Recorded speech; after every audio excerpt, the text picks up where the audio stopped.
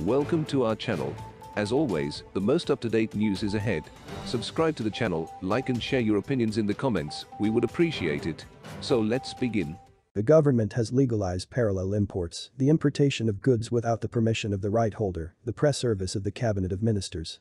As stated in the commentary on the government website, all goods imported in parallel imports will be subject to customs and control procedures and will also be subject to warranty service.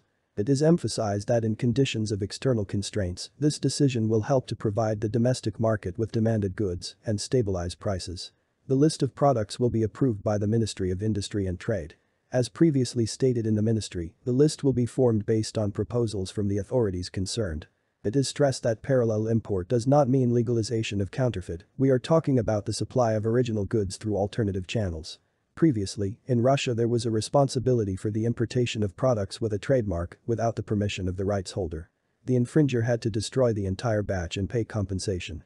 Discussions about the abolition of liability for parallel imports began to sound after the start of a special military operation to demilitarize Ukraine and the imposition of extensive economic sanctions by Western countries.